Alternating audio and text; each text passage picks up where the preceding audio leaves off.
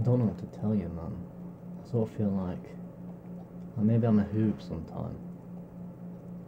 Like, I don't get out of the van so often, but when I do, I'm always really impressed at all the goings on. It's all these tiny peoples, right? Let's call them peeps, between you and me. Sometimes they'll tell you about things that you never heard about, know how. Friends, they're kinda odd, but I kinda like that. I've got this one friend that lives with me and he collects all sort of junk. There's this other girl I know and she's always wandering off around the world somehow. She's telling you all about it sometimes, and everybody laughs. We've got this wise old hoob man, and he tells us what we're supposed to be thinking about whilst we're pottering around in our big old van. And every now and again, there'll be like a chorus that goes on, as though you ask one of the 5 why-word questions. Nah, I'm stretching it now. That ain't never happened, man. Sometimes don't you feel like that? Like, I stay in my room a lot. I don't got much cause to be going out. There ain't enough time in my days anyhow, but I'm learning stuff. I've got my computer and I think of it like it's a great Wikipedia. I never told no one that. I'm documenting it, but I never given no newscast about it, man. You've got to think about production values, and my house, it's a bit poxy at times. But I never feel bad, because you're watching people. You're always finding out. Maybe they'll listen to you one time. Maybe they can't listen to you, because they're peeps. You're just some sort of hoob somehow. What do you know? You're a hoob, right? It's your job to find out. I read some stories by a guy one time. I tried to read them, but he was a real tricky individual, this man. I had a friend and he called him Troopoof. If he was not right, he was right. This guy, real small fella. This guy always had a lot to say, right, and women, they really liked to hear him when he talked, even though he really never said anything nice about them. But he said it in a charming way. He was a real nurturing man, kind of like a mother sometimes.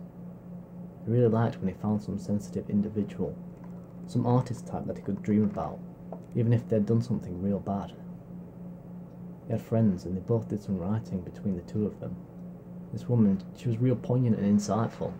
She had a name which would stick in your mind like nothing else. I read her book, it's a real popular one, but I couldn't much like it.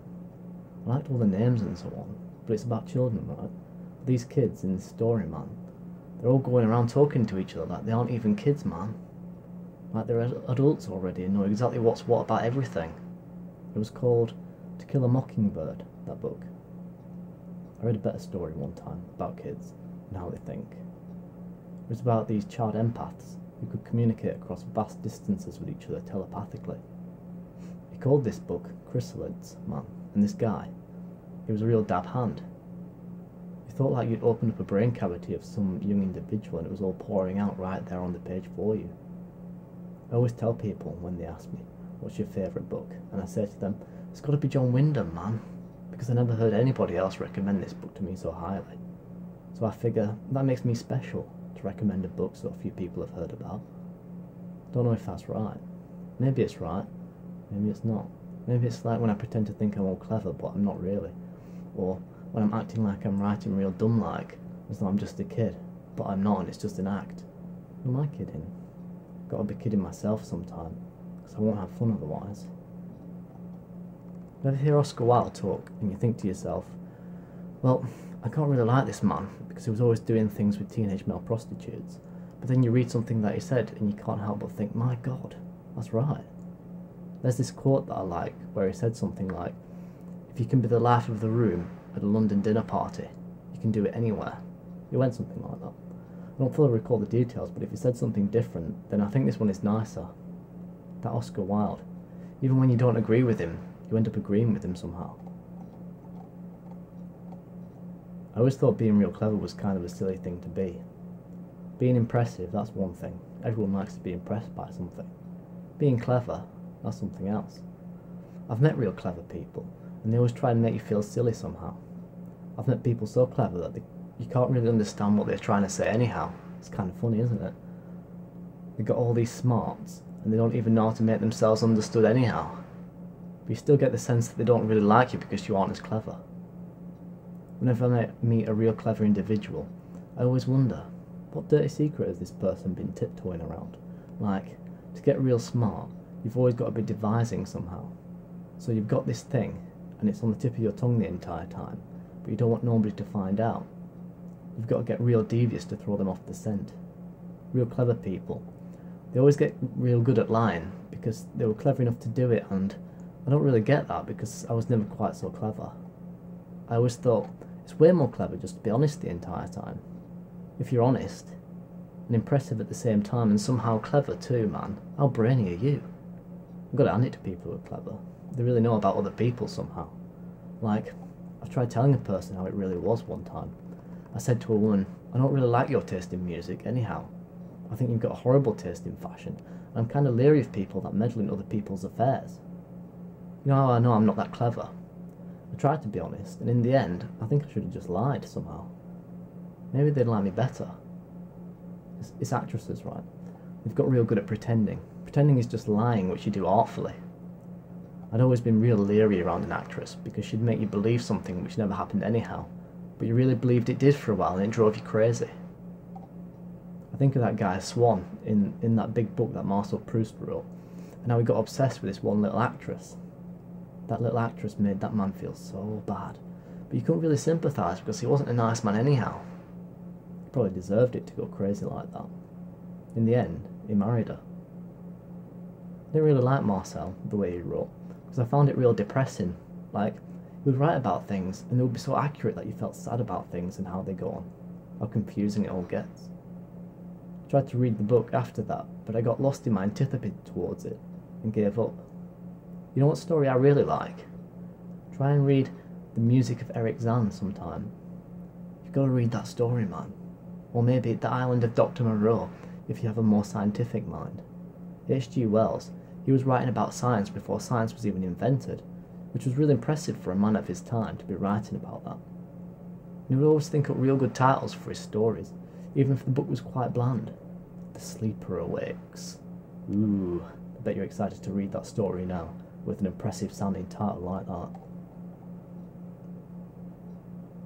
The 5 why-word questions go as such. Why was that not what it was that I was thinking about? Why is this where I wasn't supposed to be anyhow? Why is there someone who, despite my not knowing, did that thing anyhow?